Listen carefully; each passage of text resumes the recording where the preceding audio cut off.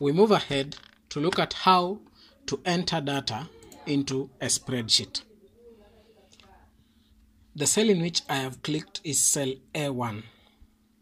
I will use the example of students' scores to help us see how we can enter data into a spreadsheet.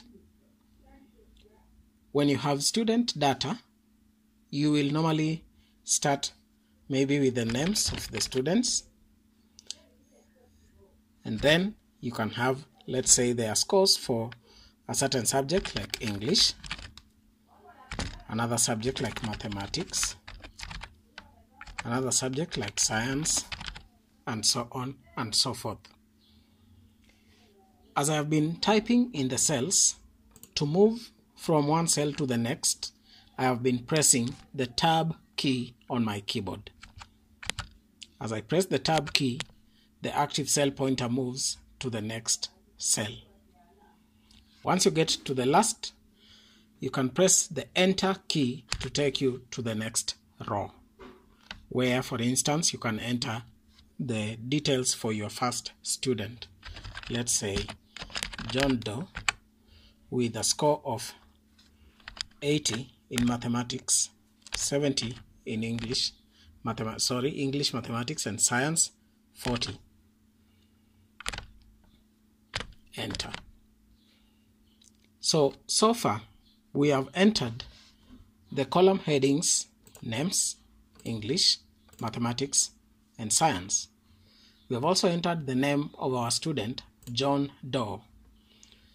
These are words which we will not be able to manipulate mathematically. So these that are entered in a spreadsheet, which you cannot manipulate mathematically, are called labels. That brings us to the types of data that can be entered in a spreadsheet.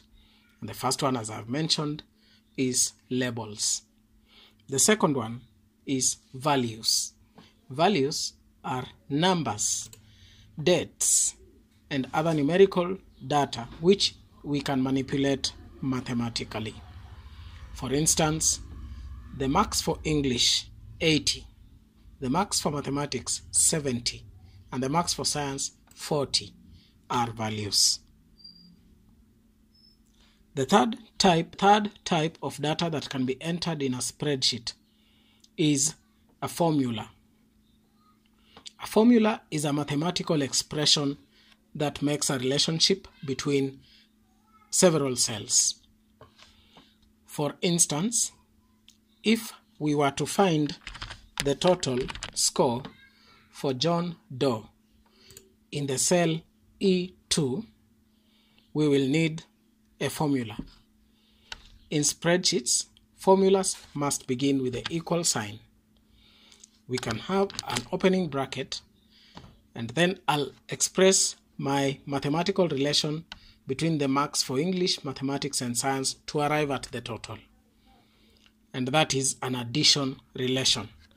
So I'll have the cell references of the cells containing the scores of John Doe with the operator for addition. Now, the English score is in cell B2 plus mathematics in cell C2, and lastly plus science is in cell D2. I can close my bracket, and when I press enter, the total score for John Doe is displayed. The fourth type of data that can be entered in a spreadsheet is a function. Just like a formula, a function establishes relationship between cells.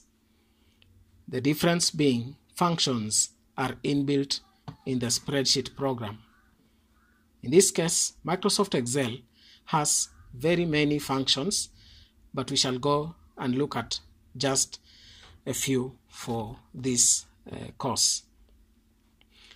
For that, let us add another student, Jane Doe, and let's give her marks like 80, 90, and 70.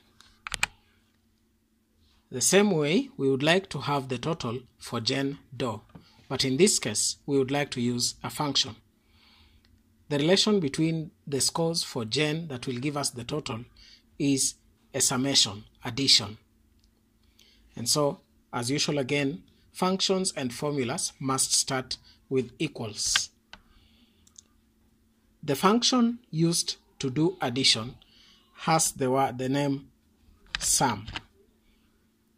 We open a bracket, and inside these brackets we shall give the reference for the range of cells containing the scores. The first cell is B3. We shall separate that using a colon and give the last cell, which is D3. And when we close the bracket and press enter, we have the total score for Jane Doe. So those are 4 types of data entered in a spreadsheet. Labels, like names and column headings. Values, which are numbers, like our scores.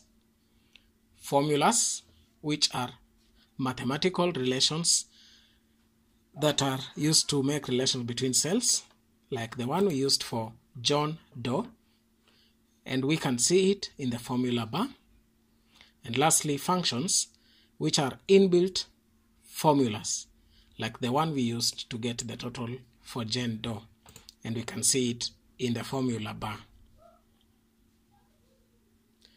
Therefore, we find the function of the formula bar to be a place where you can view a formula or function that you typed in a certain cell for the purpose of either editing or correcting an error that you had made. For the name box, you realize that once you click in any cell in the spreadsheet, the cell reference is shown in the name box.